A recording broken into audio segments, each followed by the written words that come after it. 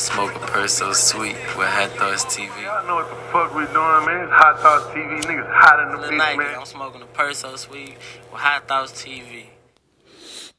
Is it a city where you feel like where shit everybody know everybody business? Is it like cliques, gangs down there? Yeah, everybody know everybody shit. Everybody, it's rare you have gangs and shit like that. It's like more like cliques, but excuse my fault, boy. But yeah, it's more like cliques here and there. But really, nigga, it's just more like country people down. You know what I'm saying? Yeah. Everybody goddamn me. Shit, you know what I'm saying? It's really the same shit, bro. It ain't like the city, bro. Like, it's definitely everybody know out there for sure.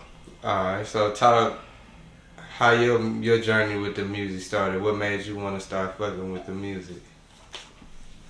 Freestyling in the car with my partners getting high. And them niggas telling me shit, damn, boy, like, your shit sound different. Like, boy, you hard. And just watching everybody reaction doing that shit made me really like, man, I really want to do this shit. So that's what made me become a rapper. So what was that first song you put out? I dissed everybody in school. You know, my first song, I recorded it off like an old box TV and the YouTube, and I had put my phone beside there, and I was popping my shit. Did anybody make any diss tracks back to you, or how the niggas perceive it when they heard it? The first one, nah, everybody was like, "You diss me?" Everybody was like making it like I dissed them. I was like, "Nah, I ain't diss nobody, bro. I was just talking on the track, telling them the truth and shit. I ain't diss nobody." But then I had one nigga try to go back and like make a little diss track, but that shit was whack. So, that's how I kind of got known in school though.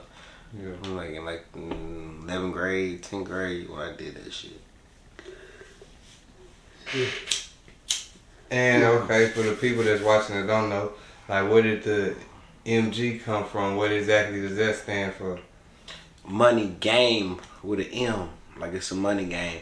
Everybody do shit like, you know, like you do interviews, I rap, people do hair. Some bitches do nails, niggas trap, some niggas murder for hire, all type of shit. It's all a money game we playing. So I just started out with that MG like that and took that MG, you know what I'm saying? And Lil Bubba, you got Lil Bubba. So really the money game is where that's like my brand, you know what I'm saying? MG. And shit, it's just really, that's where it came from. Everybody playing the money game to get some type of money. You feel me? Not gang, but money game.